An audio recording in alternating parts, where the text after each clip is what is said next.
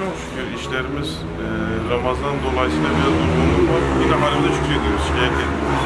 Yok, daha çok sıfır eşyalara talep var. Sıfır eşyalara daha çok talep ediyorlar. İkinci el herkes evinde kullanmak istemez başkasının kullandığı eşyayı. Ben bile evime ikinci el eşya kolay kolay almak düşünmem yani. Çünkü arızalandığı zaman muhatabın yok. Sıfır ürünlerde servis var, yardımcı oluyorlar, sorun gideriyorlar. Yani sıfır ve ikinci el arasında tabii ki %100 fiyat farkı oluyor. İnsanlarımız daha çok sıfır talep ediyor. İkinci el yani arızalandığı için genelde ikinci el ürünler ya arızalı oluyor ya problemli oluyor. Daha çok sıfır alıyorlar işte. Buradan gelen müşterilerimiz. Yani bu aralar aman aman bir yükseliş yok. Fiyatlarımız 3-4 aydır stabil şekilde devam ediyor. Bir problem yok yani şimdilik. Yani bir an önce ihtiyaçları varsa almalarını talep ediyoruz. Çünkü ilerleyen zamanlarda fiyatların ne olacağı belli değil. Bugün yarına daha hayırlıdır.